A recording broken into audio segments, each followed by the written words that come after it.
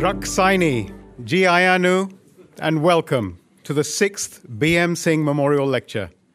I'm so glad to see so many of you here today in this lovely, lovely venue. Thank you to Jasminder Singh's family and the whole team here at the Mayfair for hosting us here once again.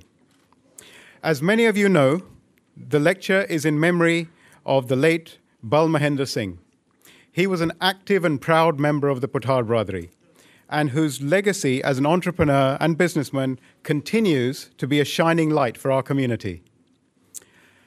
Sadly, the pandemic has affected us all over the last 2 years. And really, we really must remember those that we have lost over this time, especially now as we're getting back to normality. But I'm proud to say that the Pothohar Association adapted to the situation quickly. We started a series of online lectures and seminars. We helped to arrange hot meals for those in need. And we also made a number of videos encouraging vaccine take-up. But actually, in the midst of all of this, we also managed to embark on a landmark project. And that is to produce a documentary and exhibition tracing the history of our community. And I'm so glad and really looking forward to be able to share this documentary with you here today. It was made possible by a grant from the Heritage Fund, and it tells a story of how people from the Pothohar region were affected by partition and migration to the UK. So now I'd like to introduce you to our host for today, Sweetie Kapoor. Now, Sweetie, she's a creative producer and a champion of contemporary arts and culture. She's a radio presenter and is behind Brown Girl in the Ring, a series of live events that shines a light on pioneering South Asian women. Sweetie.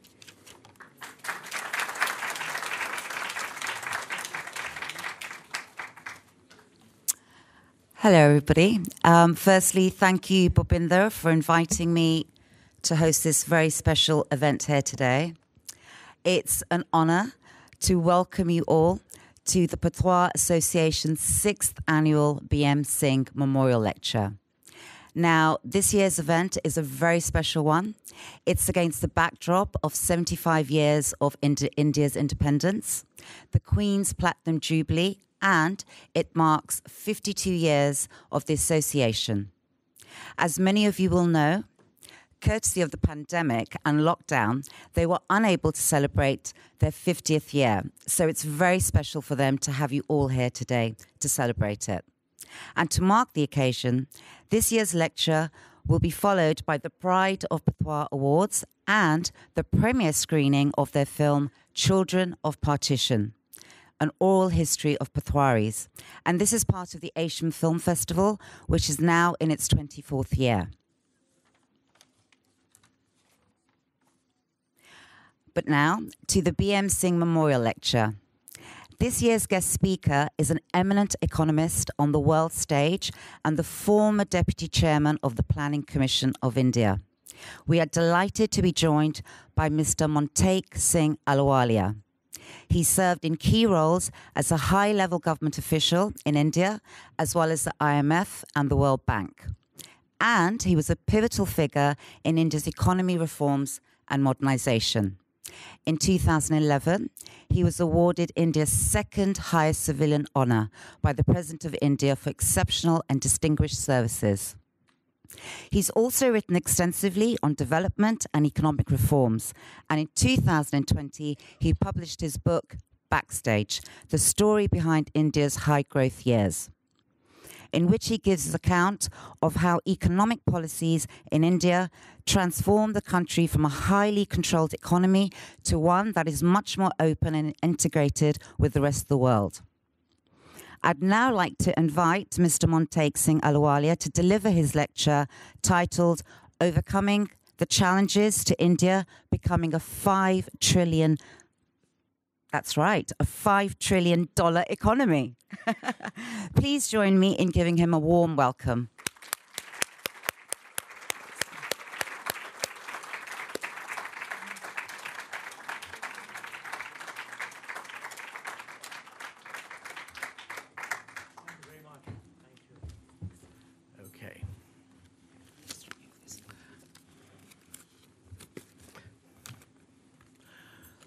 Well, thank you. Thank you for that very generous introduction. Let me begin, first of all, by thanking the Pothohari Association and its president, Mr. Chaudhry, for extending the invitation to deliver this lecture. You know, I was invited to participate in the film that has just been mentioned, and so I interacted with the film people, and I think I'm part of maybe 1 or 2 minutes of me will be inflicted on you in a much broader film later on. But, you know, I never realized that I was a Pothohari, although I was born in Rawalpindi. And as all of you know, at least many of you know, that the Pothohar region is a tiny little region of 2 or 3 districts around Rawalpindi, near the just to the bottom of where the mountains begin. So it's a sort of a plateau. And they said, well, you know, you're from Rawalpindi, so that's Pothohar and you're a Pothohari. And that was interesting. And I sort of read up about it. And it's interesting because, you know, India is a place with enormous diversities and identity, and even in the past, separate princely states and so forth. Pothohar is not like that. I mean, Pothohar was always a part of whatever the Punjab was. It was never a separate sovereign entity within the Punjab state during Ranjit Singh's time or earlier. And if you check out with people, the main thing they talk about is that the Punjabi spoken in Pothohar is not exactly what it is elsewhere. Actually, the Punjabi spoken everywhere varies quite a bit. We don't realize this so much because increasingly languages are getting homogenized. But the fact is, in different parts of the old Punjab, Punjabi was spoken with some differences.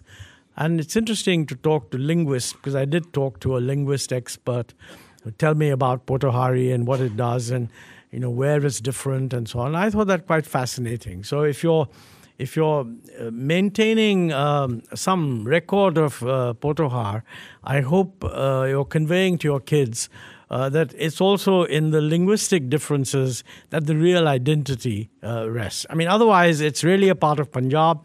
And the experience of people from Pothohar who got uprooted because of partition, migrated, probably in the first instance to India and then elsewhere in the world, is not very different from the experience of other Punjabis from other parts of the Punjab which did the same thing. But of course, you know, whatever basis you have for defining an identity, if it's cultural or linguistic, makes sense.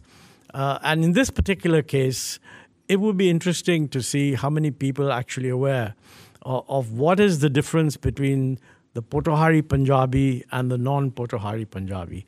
I discovered the importance of these differences just personally, because, you know, way back in the 90s, I had to visit Pakistan on an official delegation. We were having some discussion between the two finance ministries. And, you know, my wife, who never used to accompany me on official delegations because she felt that, you know, she did her own traveling and she said, if you want to take a holiday together, let's do that. But I'm not coming with you just because you're going there officially.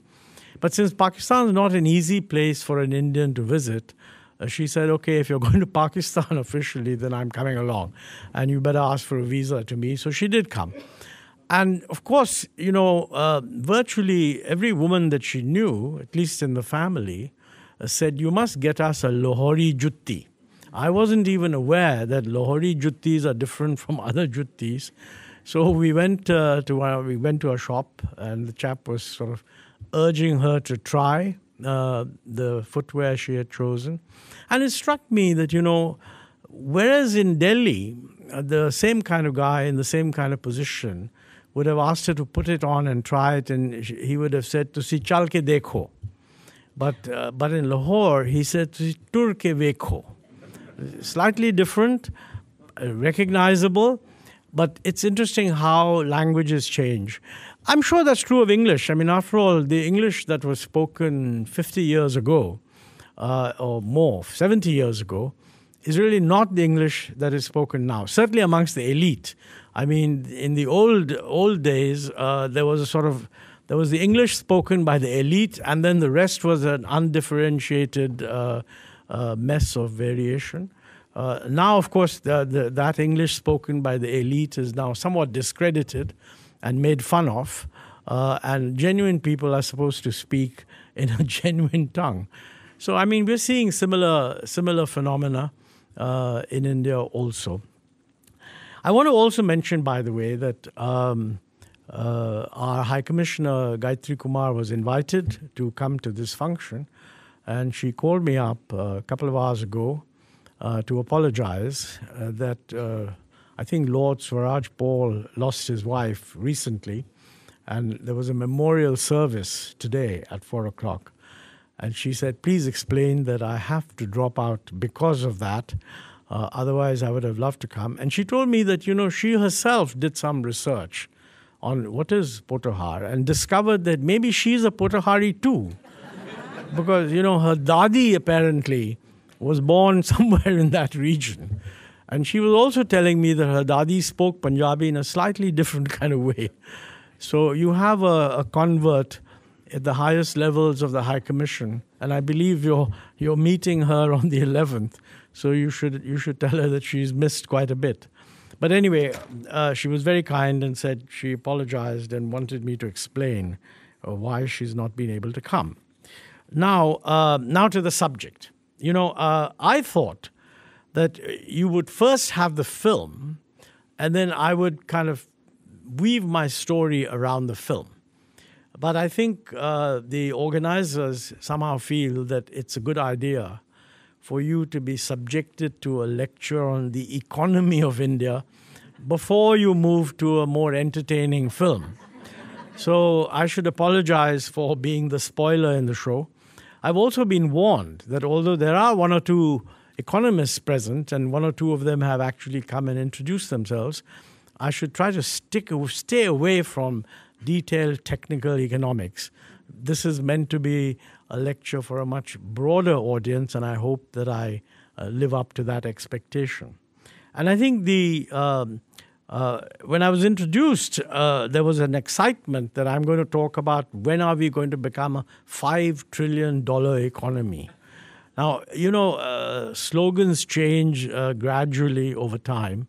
And, when I was in government, the slogan we had was all related to growth, GDP growth. And, of course, we all realize that growth alone is no good, and it has to be inclusive, and it has to be sustainable. But the slogan was inclusive and sustainable growth. But, governments change, and new governments need new slogans. And suddenly the slogan we got was, we're going to be a $5 trillion economy by 2024. This is not very different from the old growth rate, because if you are almost 3 trillion and you want to be 5 trillion in a certain period, then there is a certain growth rate that will get you there. And since there's also inflation in the world, you have to adjust for inflation. So if you're really talking about real growth, you can ask the question that what is the real growth rate that will get you to $5 trillion, assuming that global inflation will be about 3% or maybe at the most 4%. And if you do your sums, that boils down to something like growing at 8% per year in real terms. So really, anybody who asks me, when are we going to become a $5 trillion economy, my answer is that, look, we will certainly become a $5 trillion economy, whatever the growth rate, because if it's a lower growth, it'll take longer, and if it's a higher growth, it'll take less time. So we're certainly not going to become a $5 trillion economy by 2024, because around the world, growth has been seriously disrupted by the pandemic. And now you have the Russian-Ukraine conflict, which God only knows how it's going to evolve, but no easy solution seems to be around. And that will certainly slow down the global economy. It'll also slow down India. But I wouldn't worry too much about that, because the real question is, are we going to go back to a high growth path. And I think what has happened in the last 2 years, like everywhere else, I mean, we also dipped badly, maybe more than many other countries. And then we've begun to recover from that. So the last year's growth rate in India looks quite good because it follows a year when the economy had contracted. But the real question is, now that I think we've roughly got back now to where we were in 2019-20, which is before the pandemic. So the question is, having got back to before the pandemic and therefore lost 2 years effectively, what's going to be the growth rate moving ahead? And that's really where the debate is currently focused on. I think, if you like, a cautionary note one has to strike is that COVID is not yet over, although I notice that you have declared normalcy. And in respecting your sentiment, I've taken off my mask. But actually, factually, I'm told it isn't over. So you cannot say that, the COVID dangers are past, and certainly the Russian-Ukraine conflict continues. So how fast we will grow, to some extent, depends on how these things play out in the next year. But, the expectations vary. I mean, they vary. The pessimists think India will grow at 5%. The optimists think we may be able to do 7.5%. That's really where the range is. And, even organizations like the World Bank and the IMF have sort of gone to the 7.5 level. Some other people have said, no, it's not going to be that good. I don't want to go into that because it gets too technical. Bottom line is, we'll get to 5 trillion, if not by 2024, maybe 2 years later, 3 years later. But remember, 5 trillion is not very important because 5 trillion is just the total size of the economy. I mean, what you really want to know is how fast is the economy growing and how fast is per capita income growing. I mean, after all, if India were to double in size and double in GDP, we would become a $6 trillion economy. But I don't think we would be a more important economy because of that. I mean, yes, a little bit absolute size makes a difference because the number of Mercedes bought will be double. But the truth is that if India remains poor, or relatively low income, then it's not a very important, it's not pulling its weight. So if it really wants to do well, it needs to grow more rapidly. And I think, at least in India, most people seem to think that whoever is in charge should deliver. They will say 8% growth, but to be honest, if they were to deliver 7 plus, most people would be willing to concede that's a pretty good performance. So the real question, if you're interested in the future of India's economy, is does India have the capacity to grow at something like 7.5% and 8%? Remember,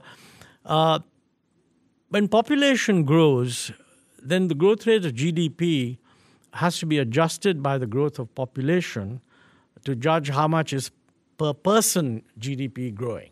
In the sense that if the GDP is growing at 7.5% and population is increasing by 1%, then the per capita income growth is actually 6.5%.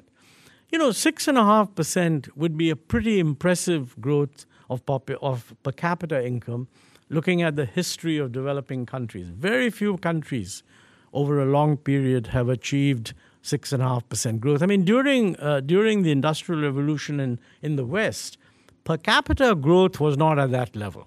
Per capita growth was much lower. It's just that if you do that over 100 years, lots of things happen. So what we're doing is we're trying to compress what the industrialized world achieved in 200 years, trying to compress that in 30, 40 years, something like that. And from that point of view, a growth of 7.5, if we get, will in fact lead to lots and lots of improvements. Now, of course, whenever people look at India, I find that when I visit abroad and I meet Indians abroad, they have sort of mixed reactions to India's economic condition. I mean, in the very, very early phases of the Indian diaspora, when they were all coming out of a poor country and occupying the lowest income levels in their country of adoption, though their income then or still better than what they left behind. The dominant concern really was the preservation of culture, connections with family, and India was important because that's where family was, that's where the culture is, and nobody bothered very much that it's a poor country. It was kind of taken for granted. But in any immigrant population which then has children born in the country, the parents have a kind of understandable desire that the kids should sort of somehow be connected to the home country. But the truth is that as family relations, etc., many of them have emigrated themselves, and otherwise, in any case, this connection weakens. It's likely that the next generation will not have the same connection. The only thing that they would have a connection is that as British citizens of Indian origin, what is the image of India? And can I have some water?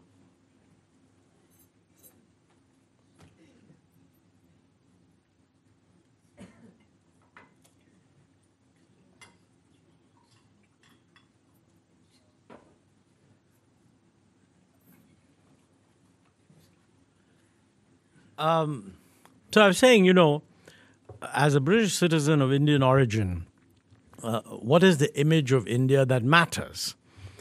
From that point of view, one thing that matters quite a bit is, are Indians thought to be smart?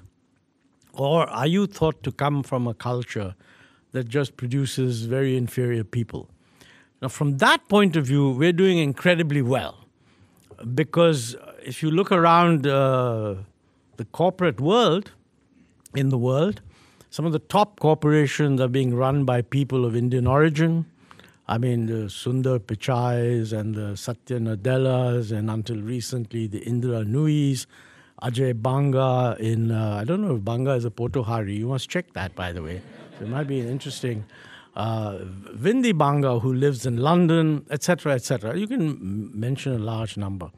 So from that point of view, to say that you're an Indian, you feel good that the world has recognized many first rate. And of course, there are similar people in the academic world and so on and so on. But then, from a purely commercial point of view, what is interesting is, are you coming from a country that's actually developing or just stagnating? You can have a situation where you have a wonderful culture and you love the music and you even love the theater, and the country is stagnant and it's produced a lot of very bright people who are all emigrated. So you can tell everyone that, listen, I come from the same genetic stock as Satya Nadella and so on, but I'm afraid the country is not doing well. But that's not going to be a very good context to make your children think well of India. And that's really where the economics comes in. I mean, for the diaspora and for their children, if you want them to remain interested in India, it matters if India is seen to be doing well. There are market opportunities there. The corporations that these guys go to hire them in the belief that, maybe you'll be able to do some real marketing in India because that's an expanding market. So I think that's really one dimension where, from our point of view, and also in reaching out to the diaspora, that's a message of some significance.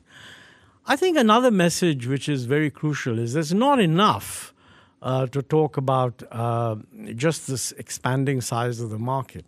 I think increasingly it is necessary to talk about some of the socio-political values, because increasingly the global economy and Western leaders keep emphasizing this, talk about, authoritarian, closed economies versus open and more liberal economies. Now, definitions vary, and, it's not easy to come to a precise conclusion. But India falls in the second category. And I think from that point of view, a person of Indian origin, although a British citizen, would want to take interest in whether the enormous diversity of India is kind of actually reflected in the way the society is moving forward. This is not an easy thing to achieve, and around the world we are seeing stresses and strains in societies, and we're not an exception either. But I think these are the different dimensions that we need to look at, not just the narrow economic dimension. But having said that, economic performance impacts these things. I mean, if you're worrying about health, which is a very common concern today, particularly in the aftermath of COVID, I think people have to realize that, of course, you want to be able to say that India has done a wonderful job on health. But India's not going to be able to say that if India's growth doesn't expand, because that's where the resources come, which you can plow back into health. It's also true that you can have the resources and do a bad job of plowing them back into health. But the first stage has to be you've got to have enough resources. The second stage is that somebody says, okay, you've got the resources and built 5 hospitals, but are they running well? And this is a common across the world, and is something that India needs to think about a lot. I would say most people would say that during the period from about 2000 onwards, after the economic reforms had set in, I think the Indian economy gave everybody the impression that with liberalization, which essentially gave a much freer run to the private sector, got out of the old pro-public sector hang-up, which we did have very strongly in the 70s and even a little bit in the 80s, the economy did well. All kinds of new companies came up, all kinds of new industries developed, all kinds of software and all that kind of stuff, and they did very well. So in that sense, it took time for these changes to actually reflect themselves in the economy. But I think they did reflect themselves in the economy, and the economy did well. More recently, other changes have been taking place which have the prospect of improving performance in future. The most important of those, of course, is the whole digital revolution. Now, India for some time has been trying to sort of develop a much broader telecom infrastructure, much broader penetration, access to the internet, and all these things.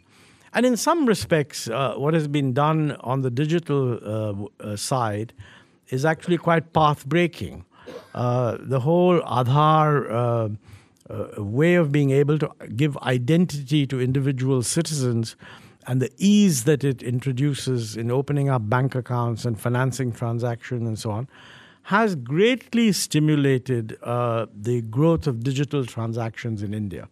It's still one of those totally transformative things which we're seeing before our very, very eyes, and it will still evolve. But a lot of people think that the transformation that digitalization will bring about will get reflected in a much greater efficiency in the economy. There are, of course, traditional problems. I mean, in the sense that India does need to have a much, much better physical infrastructure. Talk about digital connectivity. Much, much better physical infrastructure. And that is happening. It'll take time. But, anyone who's visited India and traveled around on the roads between cities and that kind of stuff would testify that things have got a lot easier. But of course, they're not what they should be. I mean, that's very clear. And again, if you compare the infrastructure with China, it's very, very inferior. Because I think what the Chinese have done, I mean, they have the capacity, they have a government that can do these things without interventions. Nobody goes to court if somebody has to build a road through their land, etc., etc. The Chinese have built actually world-class infrastructure. The Chinese physical infrastructure is better than the American. We're kind of trying to catch up. So, a lot of the comparisons that are made on whether India is doing well or not relate to how are other developing countries doing. And, from that point of view, there's no question that if you look at what China is doing on the economic side, it will dwarf whatever India is doing. But if you compare India with other developing countries, then there's a clear sense of catching up, in the sense that it's not as far behind as it used to be. But, let's face it, it's only moved from being what they call a low-income economy to being in the bottom of the middle-income economy range. And the real question is, can we get out of this bottom of the middle-income economy range to get to the upper end of the middle-income economy range? And what does that mean? I mean, right now, probably per capita income in India is something just under $2,000. In Indonesia, it's twice that. In Thailand, it's a little bit above that. So really, we need to get from, say, $2,000 per head to something like $6,000, $7,000, $8,000 per head. That's a very significant increase in per capita income. It can only happen if you get a lot of growth, 7.5%, 8% growth in 20 years or something of that kind. And that is really what we need to aim at. And the question is whether we can do it. Now, it's not very easy to chart out whether you're going to do it or not. But to my mind, one of the most important things is, do people set the right targets? Because, nobody can actually tell in precise detail what you need to do if you set the right target. Because opinions vary, and anyway, circumstances change.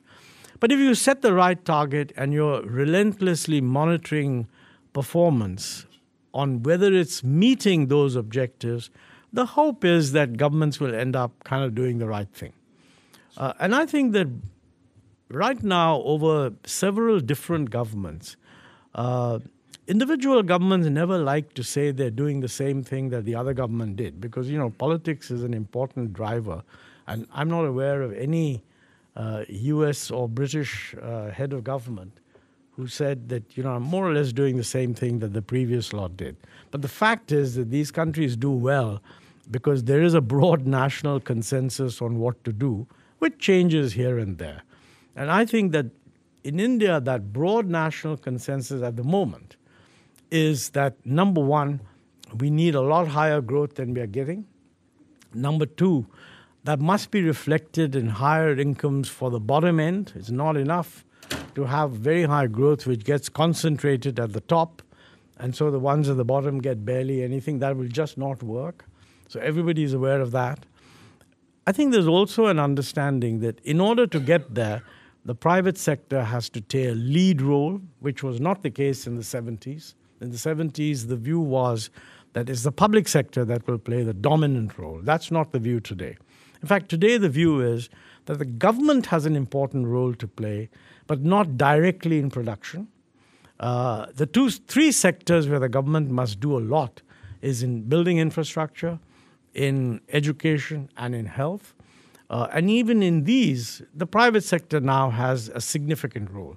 But the question really is that what people raise is that is the private sector's involvement in it a fair involvement with the pressure of competition, or is it likely to be subverted by some kind of crony capitalism where people who are favored industrialists get all the benefit?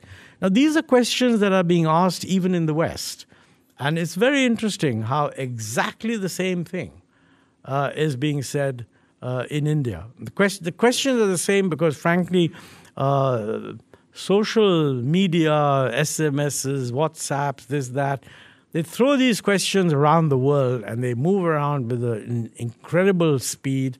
And generally, all the negative stuff is circulated over and over again. And the positive stuff is very rarely retweeted or recirculated. So people are very aware of what the problems are. And not just the problems at home, but the problems also abroad. So I think this is one consensus that broadly, if we're going to get there, it's going to have to be because the private sector takes a lead. And it should be competitive and it should be given freedom and should get better infrastructure and things like that.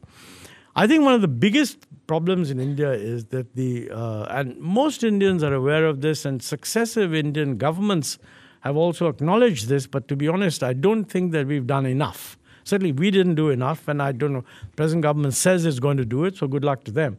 But that is that the processes in India, the detailed regulations, etc., are still far from what they should be if you want to have ease of business operations. Now, the only good news is that if you were to ask the Prime Minister, do you agree with this, he will immediately say yes. But how to move from that realization at the top to actual implementation is a big issue. And mind you, almost half of the regulation of government is not done by the central government. It's done by the state governments. So a lot of whether we succeed is going to depend on how many state governments are innovative. I think this is, unfortunately, in Indian politics, state governments tend to sort of view their challenges largely as the center is not allowing us to do enough, or the center is not doing enough, or the center is not giving us enough money.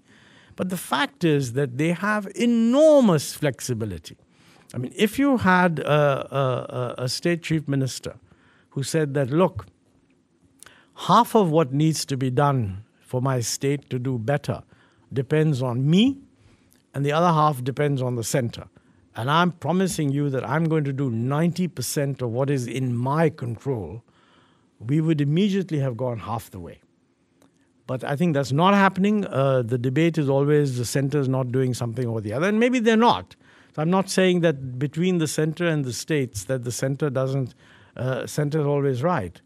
But I think we need to have a politics in which people start putting pressure on state governments to deliver on things that are in their area.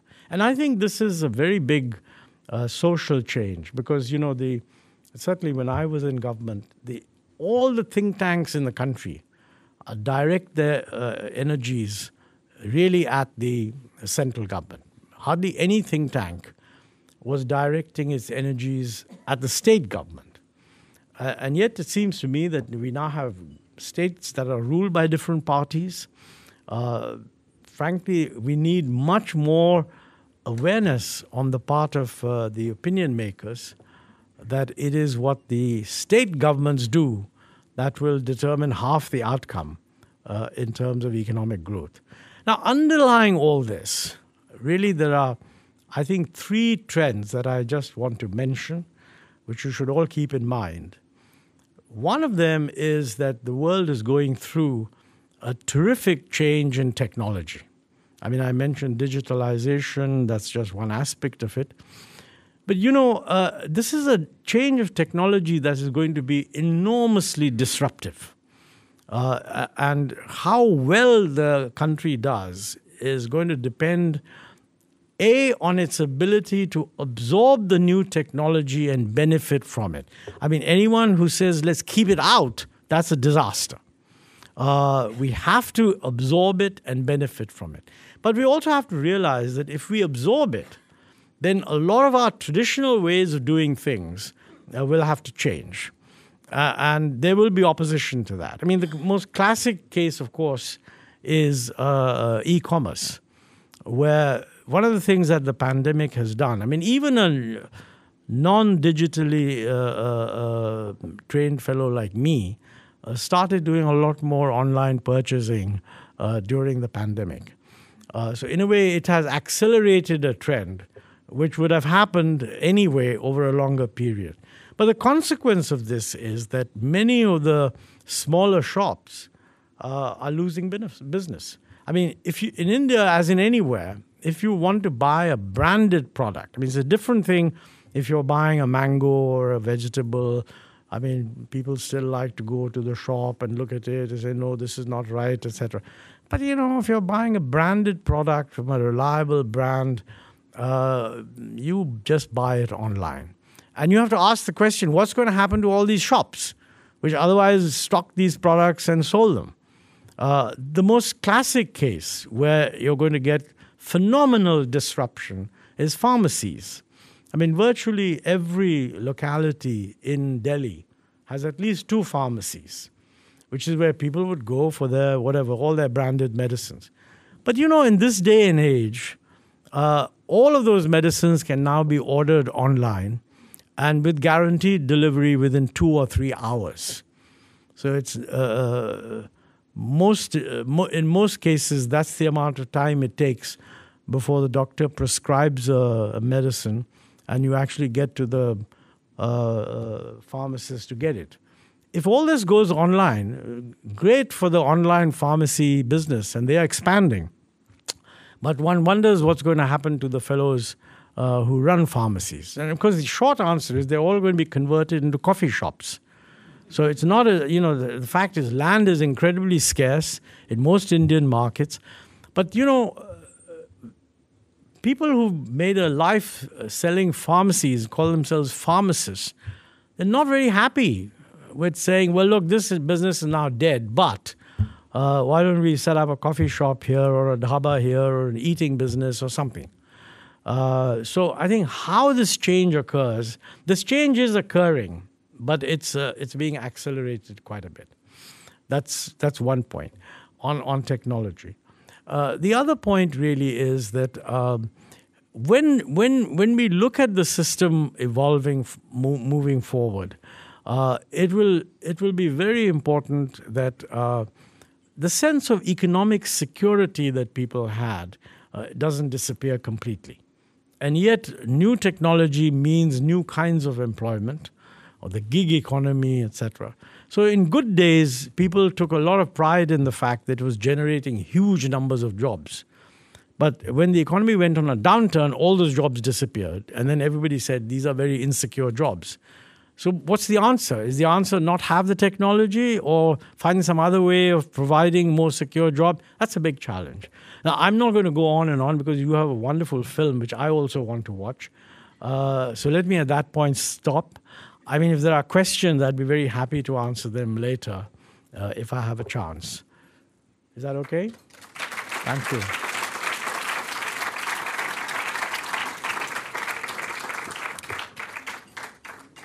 There.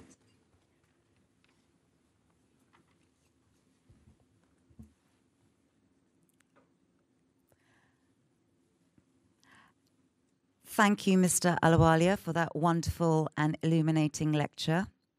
We all look forward to India's continuing growth and the continuing growth of the diaspora here, the younger diaspora here, I should say, to take a further interest in India. I'd now like to invite Manveen Rana to the stage for the conversation and Q&A. Manveen is an award-winning investigative journalist. She's worked for the Daily Telegraph as well as a reporter for the Today programme and The World at One. And she currently hosts the Times Radio podcast, Stories of Our Times.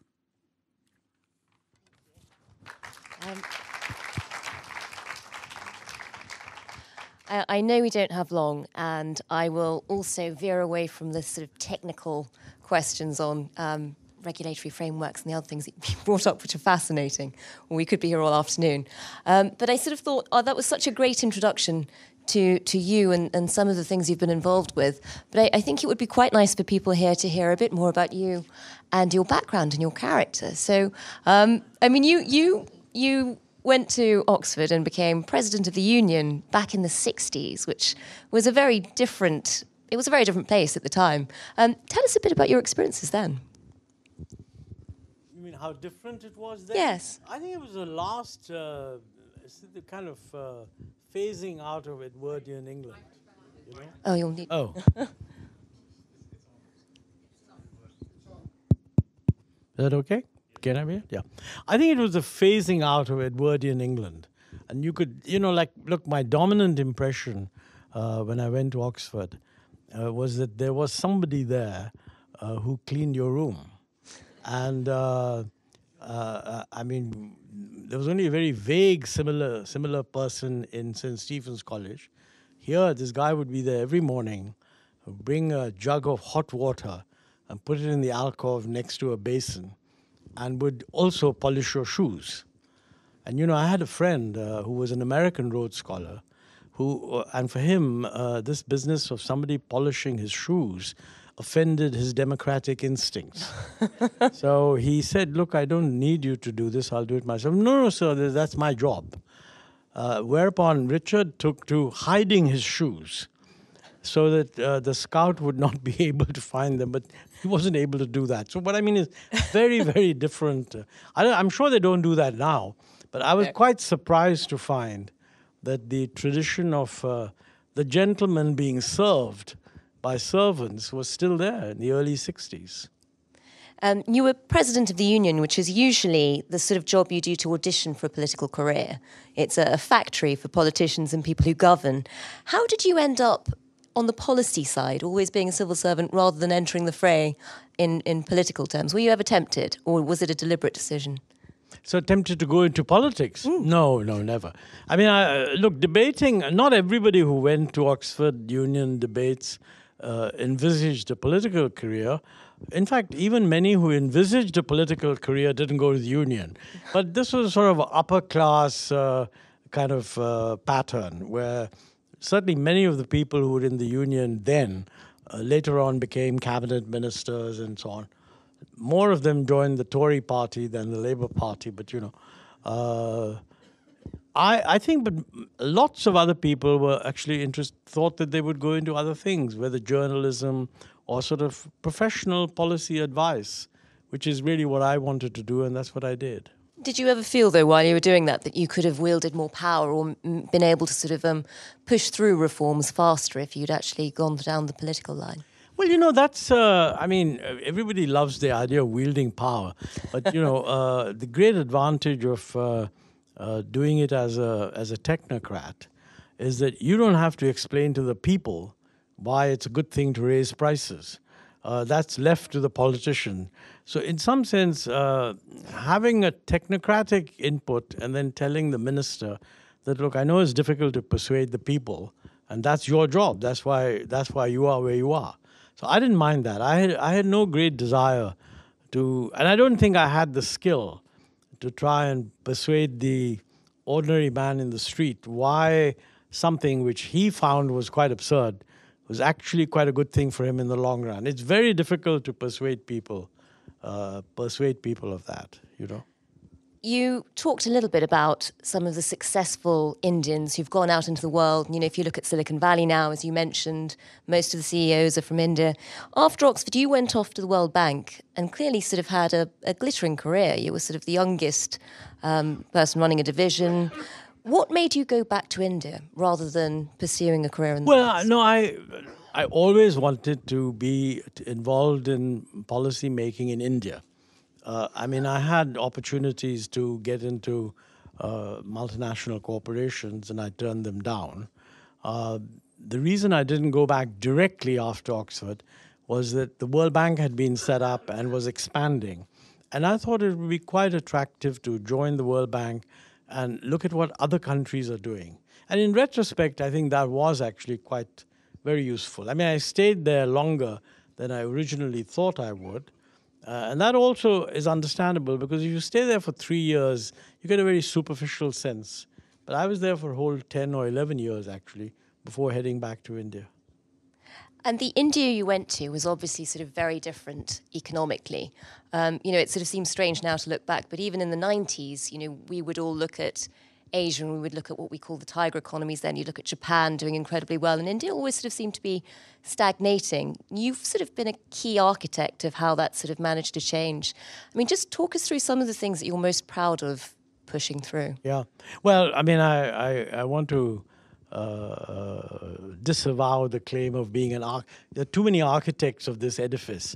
But I was definitely very privileged to be critically involved in the change and advising the fellows who were the real architects. Very modest. That's absolutely true.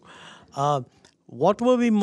I think, look, when I went back, the dominant thing that looked wrong in India was the extent to which the economy had been closed off to external competition.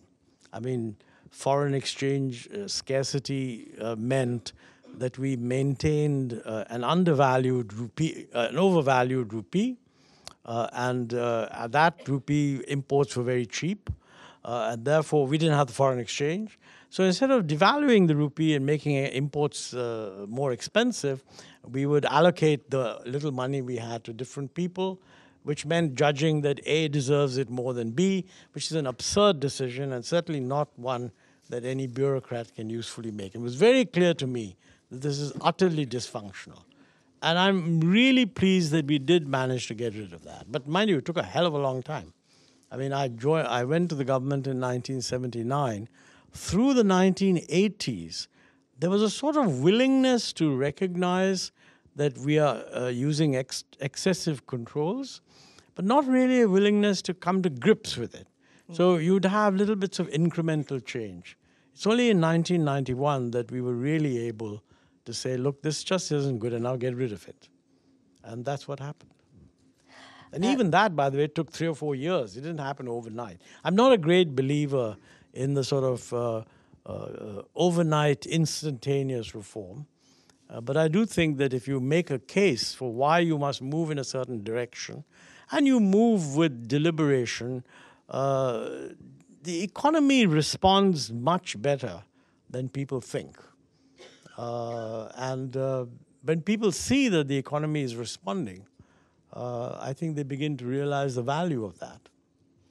Have there been periods when you've wanted to sort of speed that process up, though? I mean, you mentioned China. So back in the 80s, if you looked at the GDP of India and China, it was roughly the same. And now it's 4 times as big as India. And you mentioned infrastructure, for example. I mean, I know you're probably a big Democrat, but are there ever times where you sort of wished you could push things through absolutely. a bit easier? I've said that in my book also. You know, I think we should have, what we achieved over 25 years, we should have done in half the time. Not instantly, but in half the time. China is very different simply because, you know, China has a politics, but it's a politics concentrated at the top of the party. China doesn't have to, I mean, if somebody in China can get 1,000 people on the street, first of all, he wouldn't be allowed. And secondly, I mean, it would just make no difference. In India, even after you've got a consensus, if you can get 2,000 people demonstrating somewhere, people start worrying, oh my goodness, what do we do, etc. So, I mean, if you want an open society and if you want a more liberal society, you have to recognize that this will happen and this will constrain you a little bit. You mentioned how the $5 trillion economy is sort of like the latest slogan, and slogans do change. But they're really important because they are a statement of intent. And when you were working on economic growth, there was a big emphasis, as you mentioned, on inclusivity, on bringing people with you so that even, you know, you can look at growth and be delighted that there are more billionaires in India, but if there are still people in shanty towns, those glittering skyscrapers don't look so great. How does India do that? How does India manage to, you know, why is it that even now when it's a big economic success, it's still one of the biggest recipients of aid? How do you bring the whole country up? India is not a recipient of aid. This is a mistaken impression. I don't know what your definition of aid is. It still receives a lot of British aid, for example. But how much you think? I mean, by the way, Britain wants to give this aid. We never turn it down. I'm not aware that Don't tell us now you didn't need it. The government of India has never, ever said to the British government that we need more aid. The British government says, look, we want to give aid because we want to help India, help the poor. So thank you very much. But the aid we're getting is a minute fraction of the GDP. But it does still have a problem of a disparity in wealth. So how do you bring we have a lot of disparity. By the way, the aid we are getting is also a minute fraction of what would be needed to tackle disparity. Yeah. And the aid givers are also aware of that. Yes, how do you tackle that? I mean, look, that's why the slogan of inclusive growth was coined. And I think the present government has the same approach. They use the term Sabka Saath, Sabka Vikas, not inclusive growth. So Hindi for, with everybody, for everybody. So the slogan is there too, over there. And I think most of the instruments that have evolved to make sure that the poor kind of get a reasonable share of the goodies, they're in use even today.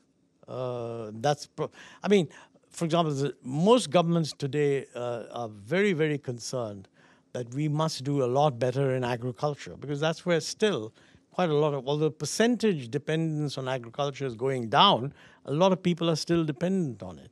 So that was the strategy earlier. That's the strategy now. The problem, of course, now is that, you need an agricultural strategy that will reflect the challenges of climate change. So the strategy that worked quite well in the 70s, fertilizer, use water, that kind of thing, is just not going to work now.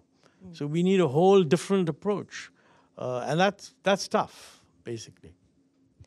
Well, I wanted to ask you about that. I know we are running out of time, and if anybody has an urgent question, please do put up your hand, and I promise I will try and do a couple. But I did just want to ask you on climate change, because you are doing some work now for the IMF on climate change and COVID, and this mass disruption that we've all sort of seen. Whether will it sort of be an opportunity in a way for economies to adapt now that we've sort of... Well, I'm not doing any work for the IMF. I'm doing work on the subject. Yes, but what are your conclusions? What can India, for example, I think do COVID has very clearly established that we are and have been weak in having the kind of public health infrastructure that is needed if a country is going to be subjected to these kinds of things every now and then. And climate change scientists tell us that one of the risks of climate change is the growth of zoonotic diseases, sudden pandemics. And, we never realized that the meaning of a sudden pandemic is that the capacity for treating people in hospitals may suddenly increase fivefold. Now, this is a tough one to handle, because if you're going to have that once in 20 years, do you build 5 times the number of hospitals for the entire period? Or do you build in the kind of flexibility that when it happens, you're ready to expand capacity, take over schools, and whatever way you do, there are some costs. But we just weren't thinking about that. And I'm sure that they're doing more thinking on that subject now.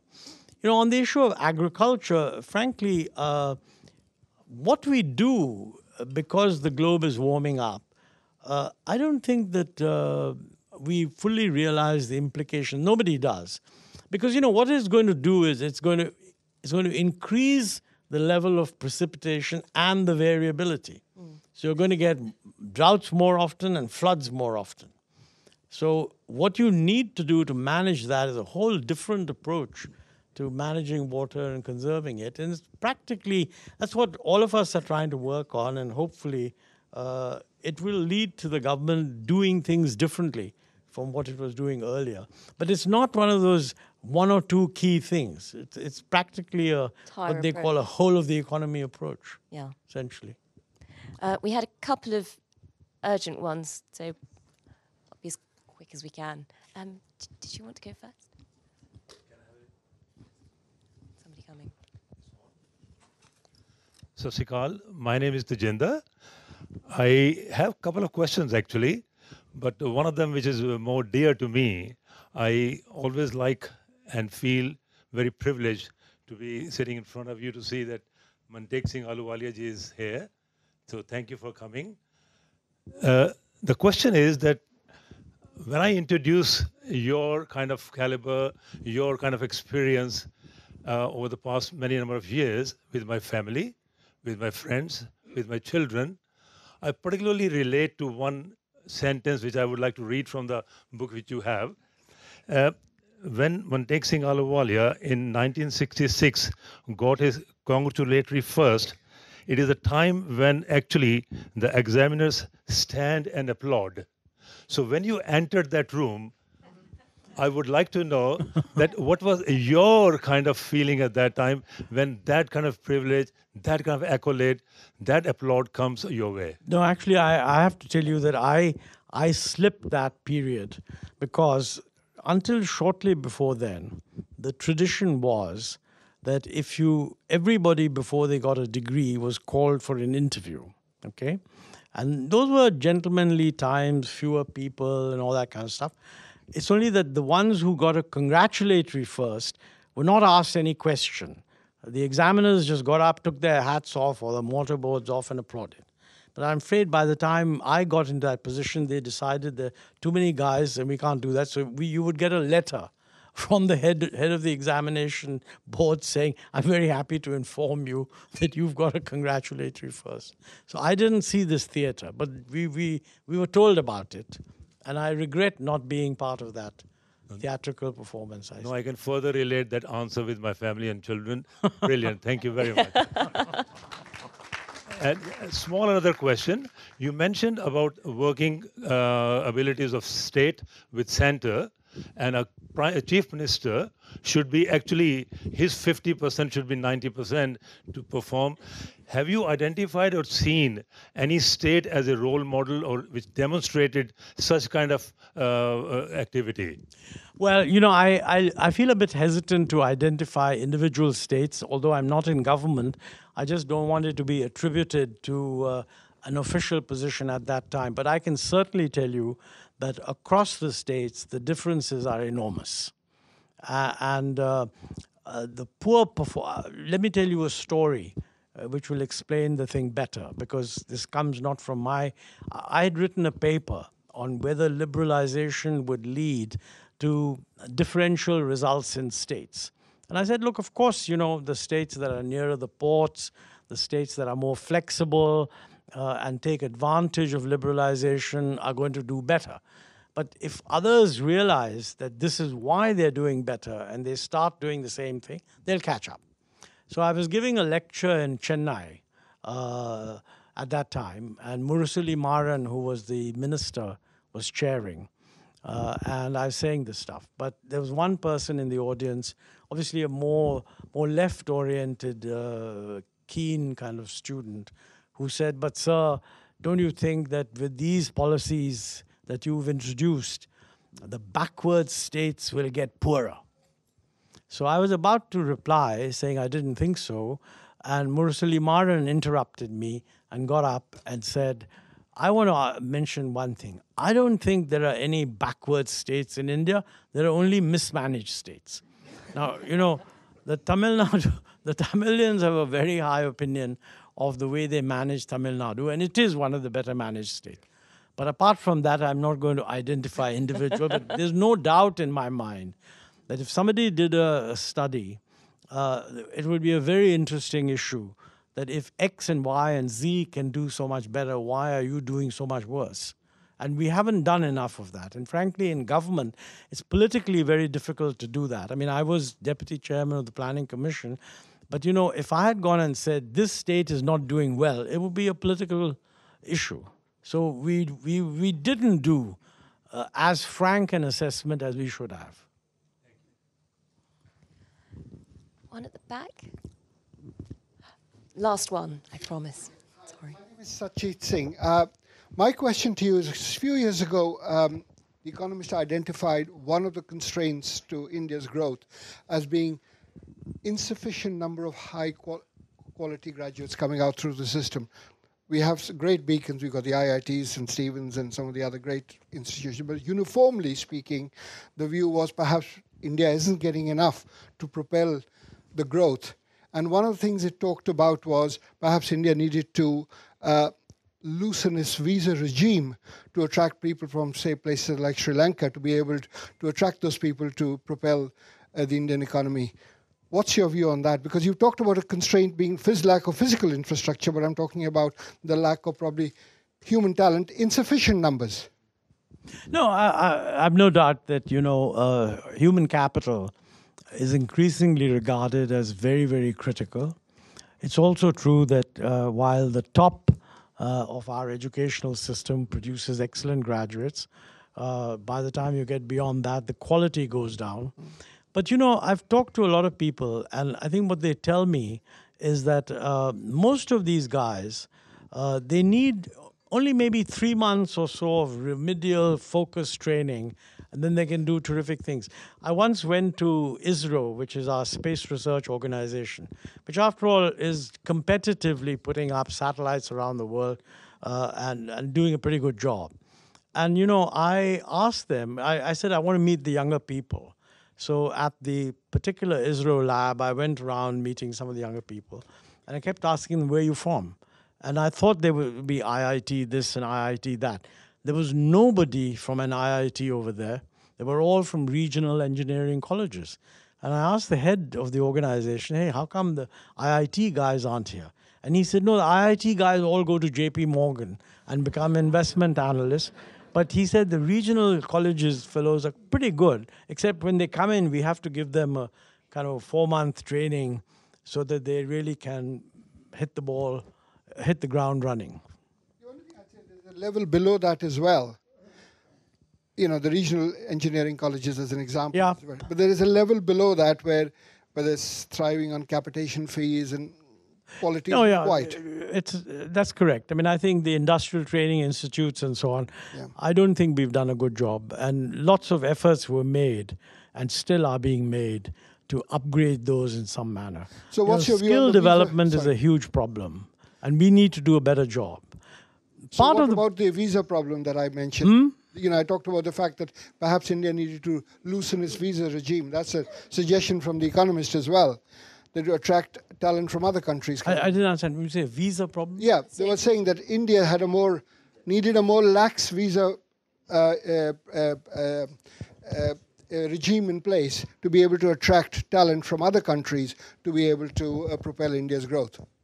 You mean if you need skilled if you labor, need skills from places like Sri Lanka, yeah, for example. Yeah, fair enough. Okay, so your view is yes, we should be having. You know, I mean, technically, my view is that certainly at the higher end of technology, we ought to allow foreign citizens to get visas if they're bringing in technology that we don't have. But if you've got if you're talking about just a guy who runs a lathe machine, and if you believe somebody from Sri Lanka is better, which they may well be, whether you should allow them to come in or do something about improving your own fellows becomes an open question. But I think at the upper end, I think as we are becoming, we want to be at the frontier of many areas, we would have to be open and bring in scientists from wherever they are. That's what I was Not at all. We could so happily keep doing this all afternoon, and there are so many questions still to go, but I am in a world of trouble. I know I've completely overshot on time. I'm so sorry. So I just wanted to invite the next generation of Pothoharis to congratulate you and thank you for your efforts this afternoon. So this is Marissa, Shay, and Misha. Is Misha here? Nope, here she comes. Misha is actually the great-granddaughter of B.M. Singh, who this lecture is named after.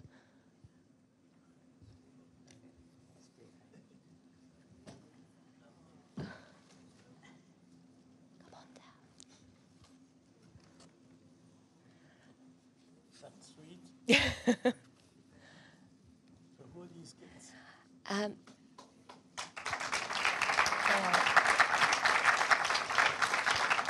Thank you so much. What's your name? And you? Nisha. And you? Marissa. Wonderful. Well, thank you very much. And they've got a book marking the 400th anniversary of Guru Tegh Bahadur Ji for you. Beautifully wrapped. Thanks. I look forward. By Shall the I mother. open it? You think?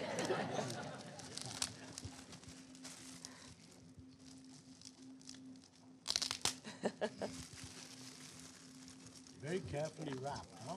Beautifully wrapped.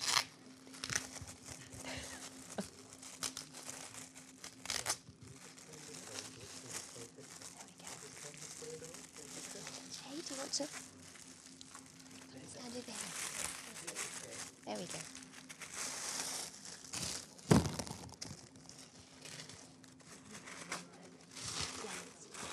go.